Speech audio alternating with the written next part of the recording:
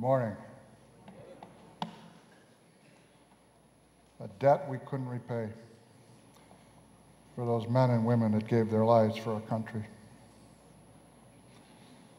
And a debt we couldn't repay for the life that Jesus gave for us. We're going to be talking about a passage of Scripture in 1 Peter 5 today concerning elders. And Pat thought it might be more appropriate for an elder to give the message rather than a pastor. We'll know in about 40 minutes if that was wise or not. But have you ever wondered why God has put so many authorities into our lives? You're born, and immediately you have the authority of your parents. And then you go to school, and you have teachers, principals, deans. Oh, deans. Then you go to work, and you get into the work world, and you've got layers and layers of bosses. And you've got policemen, judges, government officials. You get married. You have a husband that's over you. And then you come to church and you have the elders.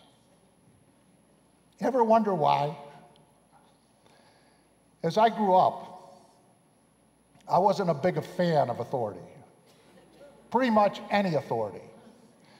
And it seemed like every authority in my life wanted to take away my freedom, wanted me not to pursue my own pleasures and agendas. And so I grew up pretty rebellious. And as my authorities gave me more rules, I became more rebellious. And so because of this, I often found myself at the wrong end of my father's belt. I spent a significant time being grounded, in which case I would sneak out and get caught, usually because I was ratted out by my brothers and sisters, by the way. Thank you for that. And then I would find myself at the end of the belt again and grounded. So my official grounding actually lasted until about 5 years ago. My wife, Bonnie, promised my mother that she would keep that grounding in effect. But then there was also a matter of the judicial system. I had a few traffic tickets over my first couple of years of driving, and the judge in downtown Chicago actually knew me by name. So that's how I felt about the authorities in my life. As I got older, I rebelled against society's morals and norms, and we won't go into that. But it wasn't until I became a Christian that I began to see the benefit of authority. And even after I saw the benefit of authority, it took me years to learn the lessons of submission. And so some of you may feel that way about our elders. Why do I have to listen to them? What advantages for me to submit to them? The text we're going to look at today in 1 Peter actually gives us a unique perspective on elders. I think it gives us a window into the heart and mind of God on why He established elders. So keep that thought in mind. I'm going to kind of take a little rabbit trail here that will bring us back to this point. There's a couple of major themes that run through the book of 1 Peter. The most obvious is holiness, but the other one is suffering. We see that theme throughout this whole letter. And there's some things about suffering that I think are common to most of us.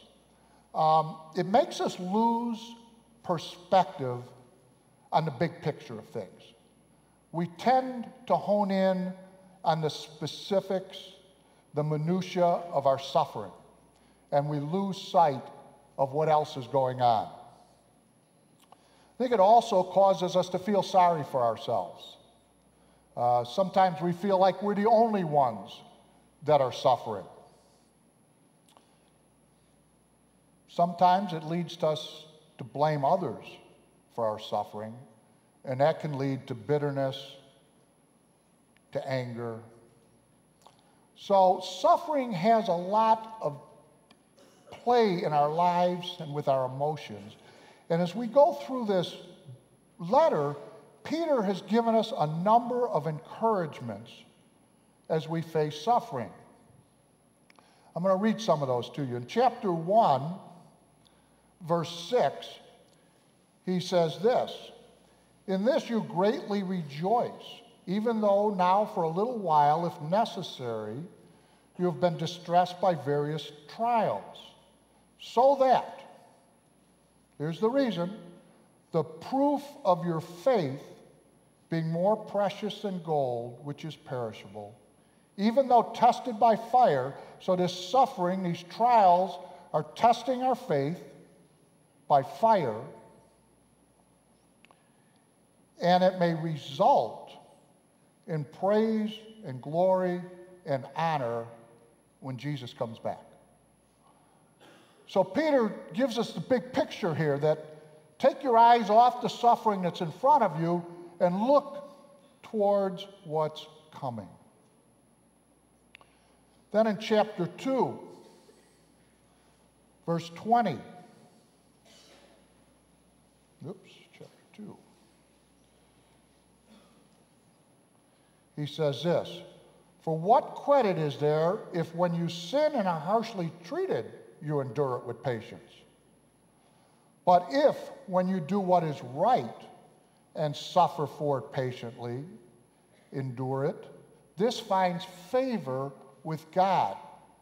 So he encourages us who are going through suffering, says, when you're doing it for what's right, it finds favor with God. And then in chapter 3, verse 14, he says, "Even if you should suffer for the sake of righteousness, you are blessed."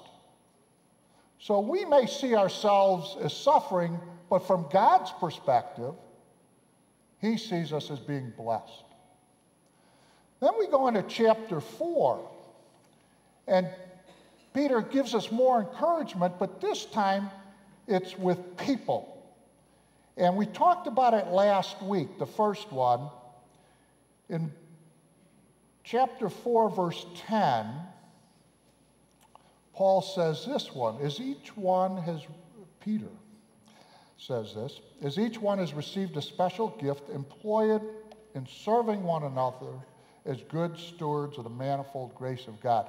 Pat said that these spiritual gifts are given by God to help us to walk through the suffering. The gifts of speaking that encourage us, that teach us, and gifts of serving to help minister to us as we're going through difficulties.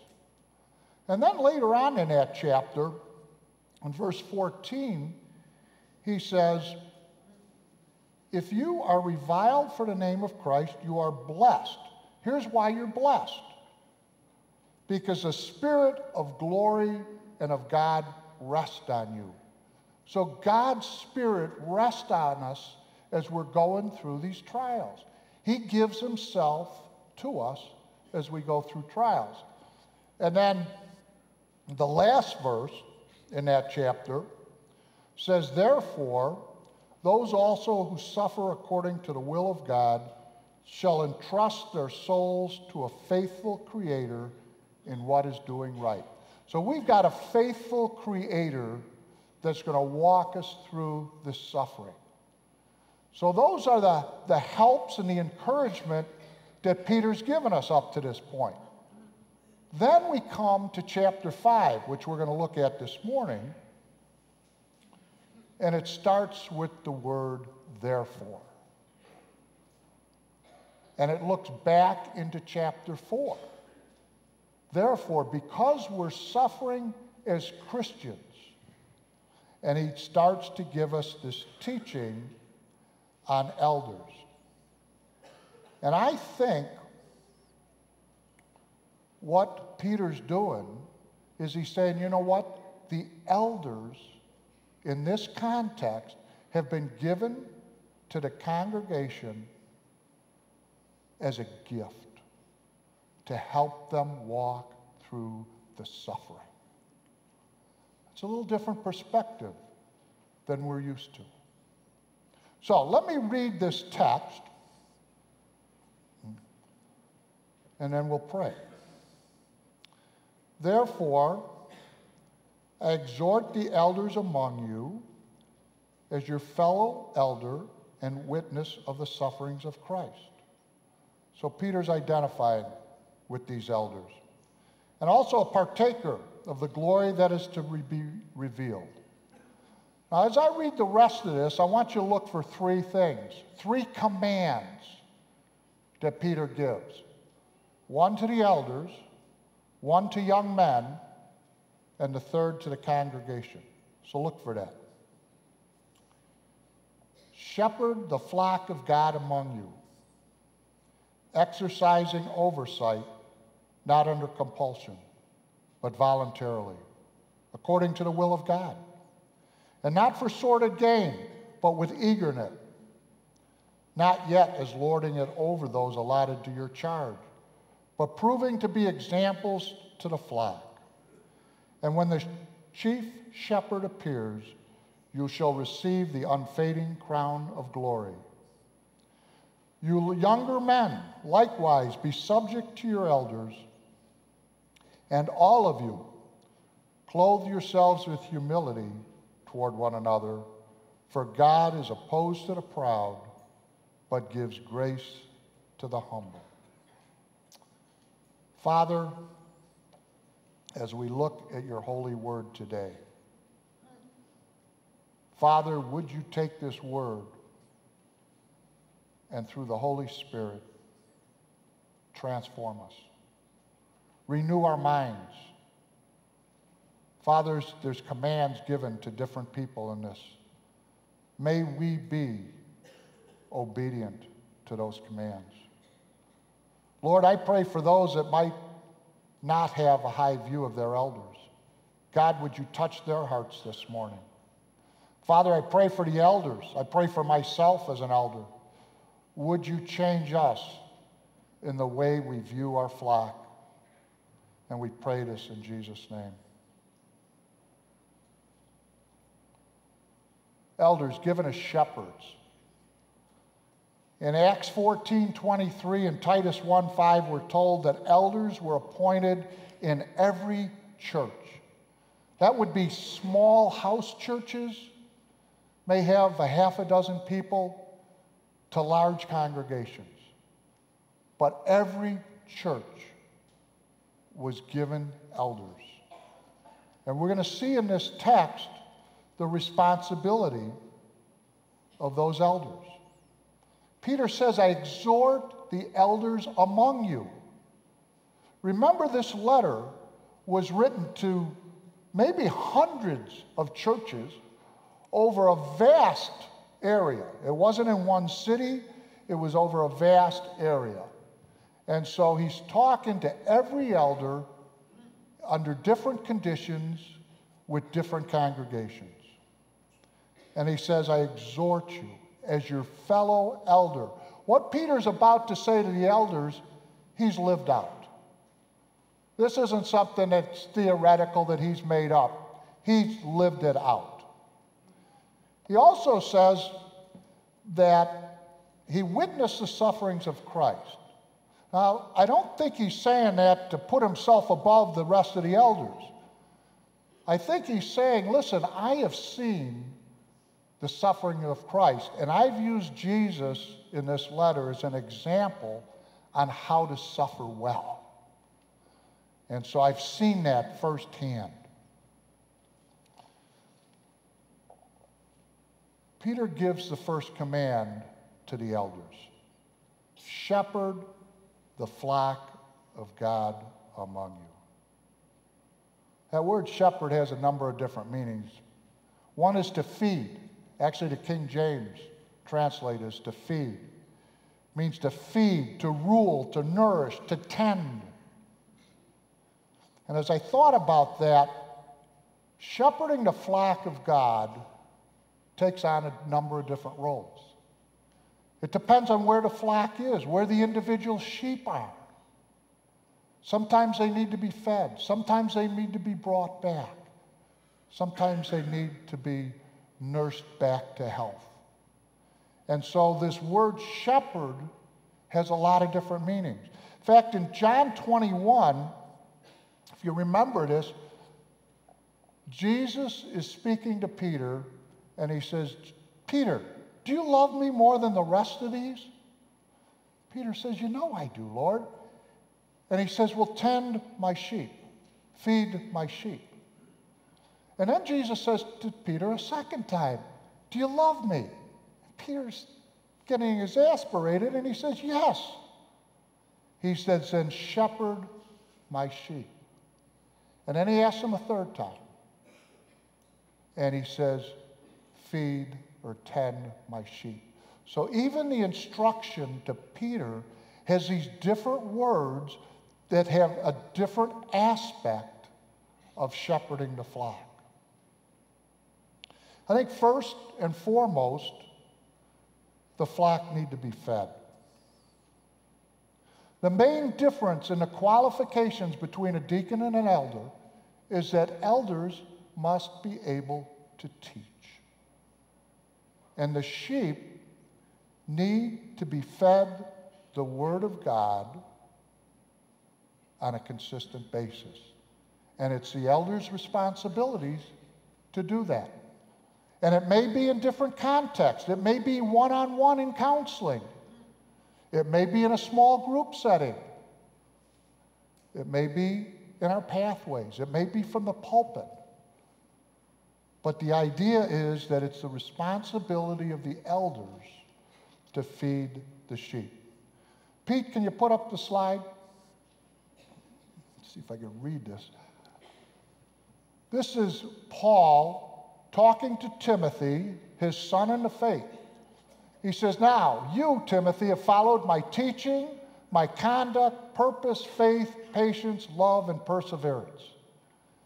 And then a couple verses later, he says, you, however, continue in the things you have learned and become convinced of, knowing from whom you have learned them, and that from childhood you have known the sacred writings. So Timothy learned things from Paul, but he also had the Word of God from a youth.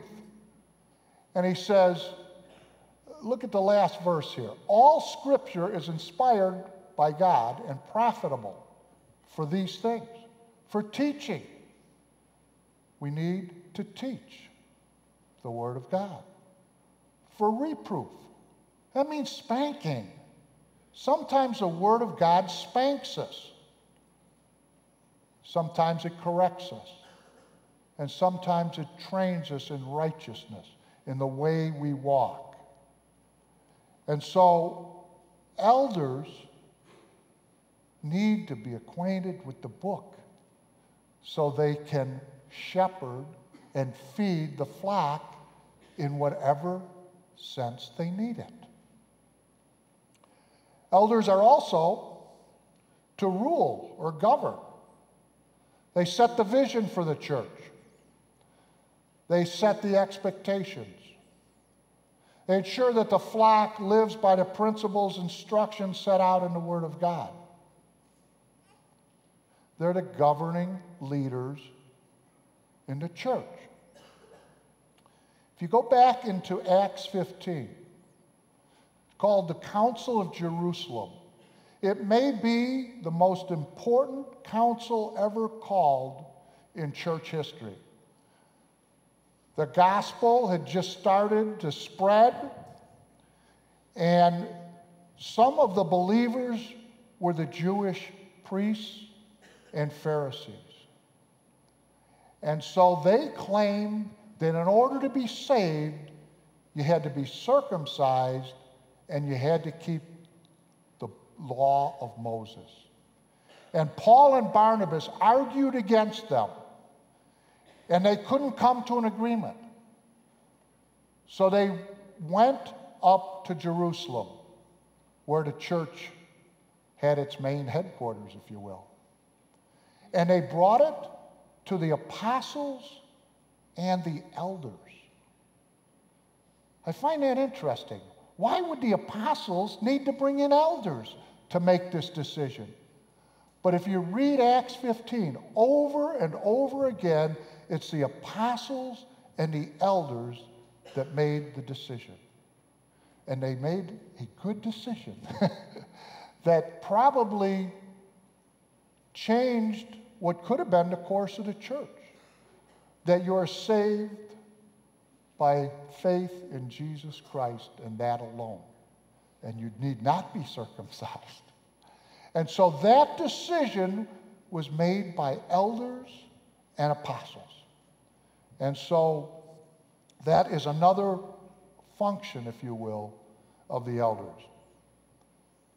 Thirdly, they're to care for the flock. Hebrews says they're to watch over your souls. When you're hurting, they're there to comfort. When you're suffering, they're there to give hope. That's what Peter's doing in this letter, giving hope for those that are suffering. When you're straying, they help you come back. When you're deceived, they bring truth. Peter's going to use three contrasts to tell elders how they're to shepherd the flock. Let me read the next couple of verses. Shepherd the flock of God among you, exercising oversight, not under compulsion, but voluntarily, according to the will of God. That's the first contrast. So, this oversight literally means to look upon or to care for. And I have to be honest here, as I'm going to talk to the elders about this. God spoke to me about this. If we're going to be elders that rule well and care well and tend well, we need to know our flock, to look over them, to know their strengths, their weaknesses, their giftedness. Every sheep is unique. Everyone in this congregation has different needs, different strengths, different gifts, and they're in different times of their lives. We need to know the flock well enough to know what they need at any given time. But Peter says that you're to exercise oversight not under compulsion. That's kind of strange. I mean, here at Moraine, we don't say, you got to be an elder. What's Peter talking about there? Why would an elder be under compulsion, unwilling? A couple of things come to mind. One is that maybe an elder wants to be an elder for the stature. Really doesn't have a heart for the flock, but it's a position that has some respect to it. Or maybe there's an expectation of his friends, his wife, to be an elder. And Peter says, don't do it. Don't do it. Because if you're going to do it under compulsion, if you're going to do it reluctantly, you're not going to shepherd the flock well. The contrast is to do it voluntarily, according to the will of God. It's not about ego. It's not about expectations of others. It's about the will of God. Look at this verse, Acts 20.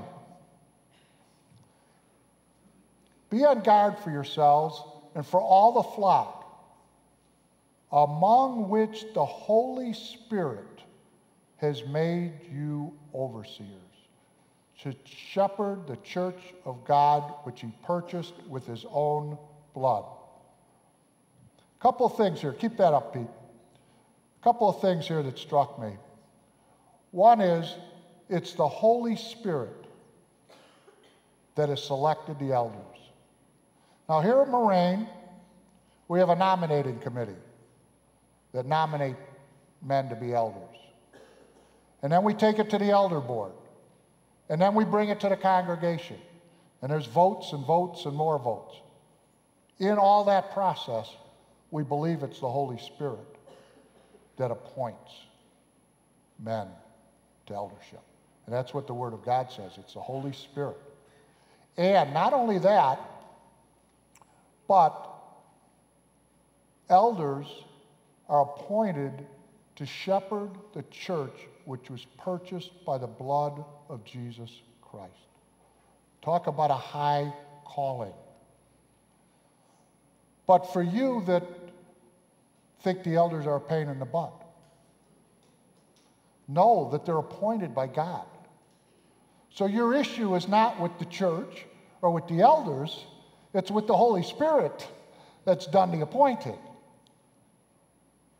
God knew that the church needed elders, and he took it upon himself to do the appointing.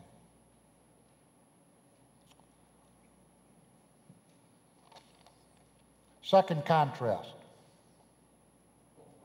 Not for sordid gain, but with eagerness. Sordid gain, greedy for money. One of the qualifications for both elders and deacons is they're not fond of sordid gain. This is an interesting instruction here. The overwhelming number of elders were not paid. They were volunteers, just like we are here at Moraine. And so why would Peter say, not for sordid gain? Because it's a position of authority that can be misused. Men can make their flock feel obligated to them, feel like they're owed something by them. And so Peter says, don't do that. You are not to use this position, the position you've been appointed to, that Jesus has purchased with his blood, for sordid gain, but with eagerness. With eagerness. I'm going to change from talking about elders and make this one personal. My take on this is that God has called me to watch over his purchased people. Honor, privilege, unbelievable. And knowing my background, that I shared a little bit of, but I left the sordid part out, why would God appoint me to watch over his purchased flock? Amazing grace. Amazing grace. And so it's a privilege, and it's something that I know I'm not capable of doing apart from the Holy Spirit of God. God, I can't even get to know the flock well enough unless the Spirit of God empowers me to do that. Third contrast. This one you guys will like. Not yet as lording it over those allotted to your charge, but proving to be examples to the flock. Elders aren't to be little kings running around giving orders, demanding obedience and submission. Peter reminds the elders that the flock has been allotted to their charge. This isn't something they decided. It was assigned to them, and it was assigned to them by the chief shepherd by the one who gave his life. There's not an inherent authority in the elders. It has been given to them by Jesus Christ. And they will give an account for the way they govern. It's similar, I think, to the way we're called to be stewards of everything that God's given us. God gives us gifts, money, talents, and we're going to be responsible, accountable to how we use them. The same way, the elders are going to be stewards of the flock of God. And instead of lording it over the flock, you're to prove to be examples. Elders, if you want to influence your people, model Jesus before them. Model how to walk with God. How to walk through suffering, trusting God to be the one that takes you through it. Model for them how you love Jesus with all your heart, mind, and strength. I think it's similar to being married. The husband's the head of the wife, but if he acts like a dictator, things will not go well. I don't know this personally. Some of my friends have told me that, so. But if we're an example, if we're servants to our wives, things go much better at home. And I think it's the same way in the church. The elders are called to be examples, not dictators.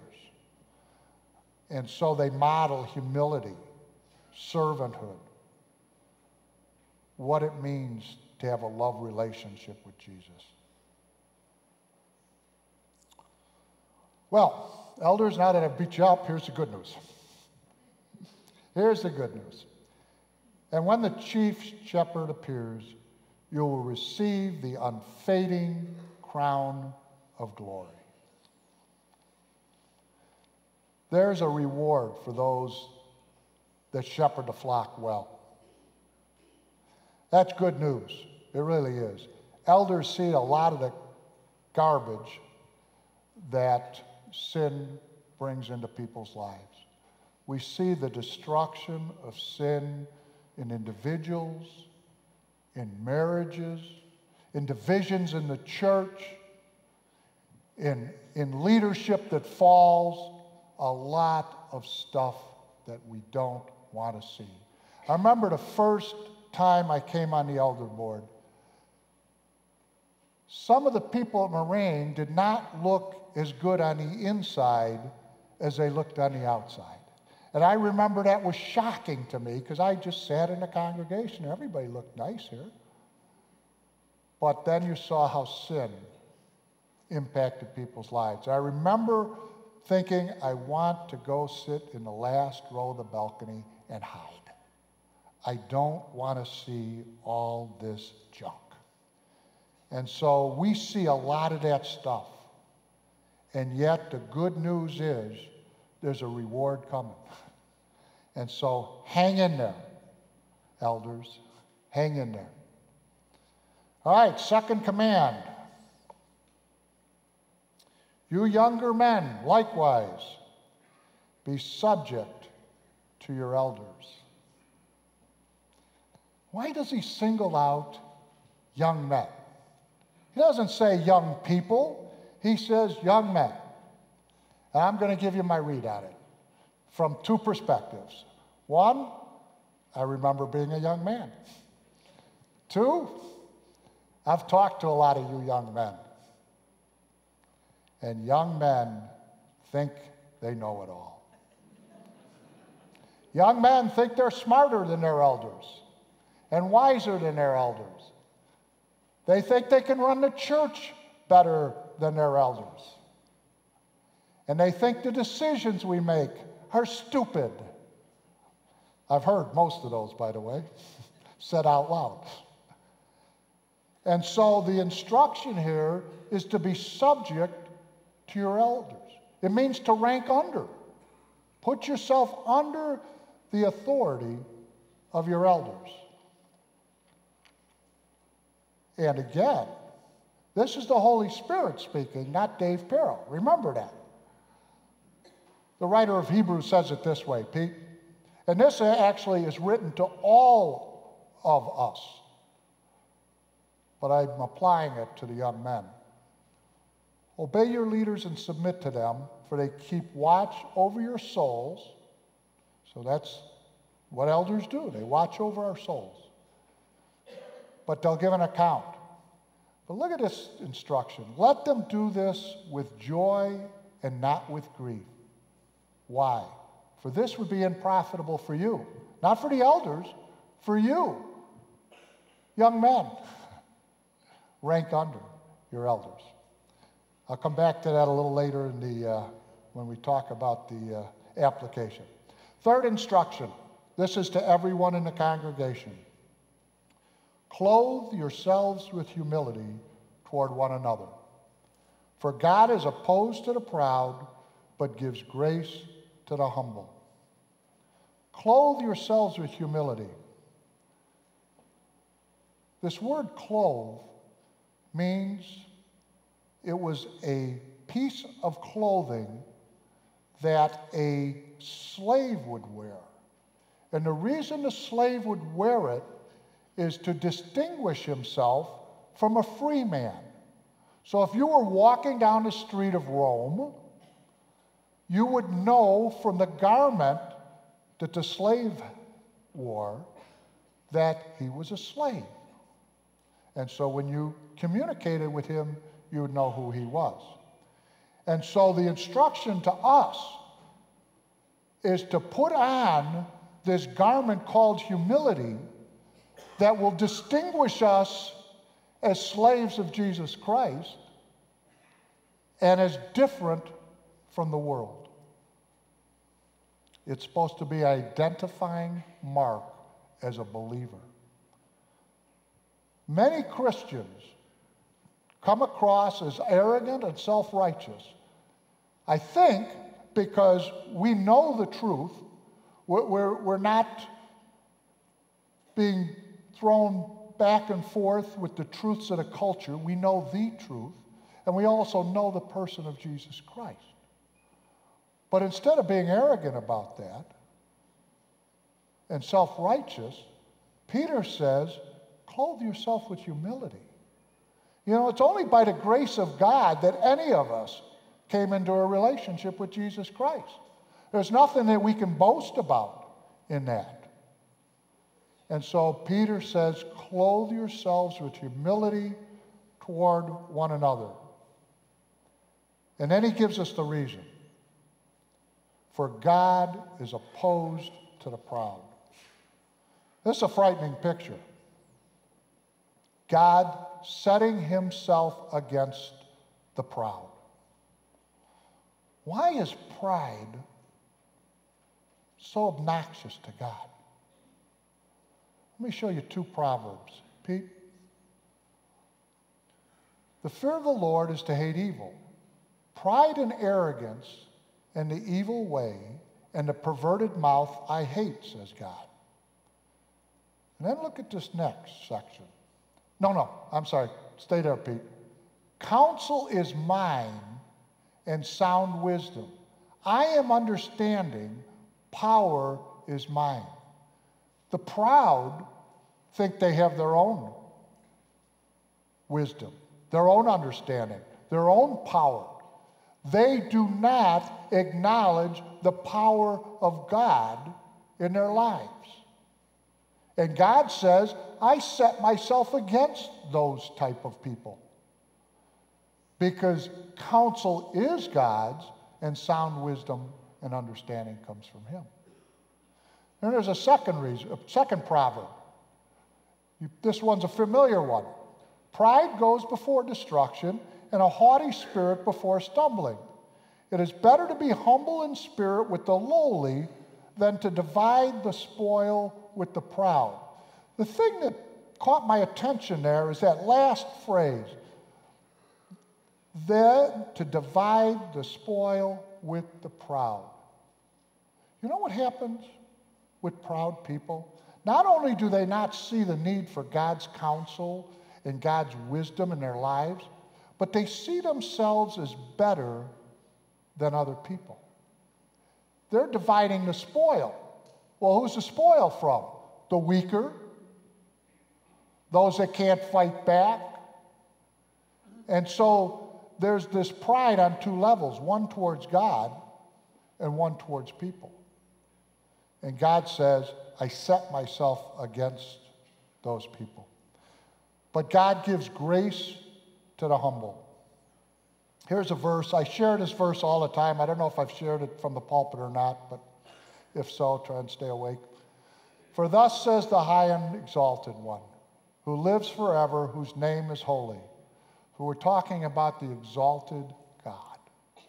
And he says this, I dwell on a high and holy place. We all know that, right? God resides in heaven, a high and holy place, a throne. But look where else he resides. He resides in a second place. I also dwell with the contrite and the lowly of spirit. And here's why. In order to revive the spirit of the lowly and to revive the heart of the contrite. We as Christians have a choice to make.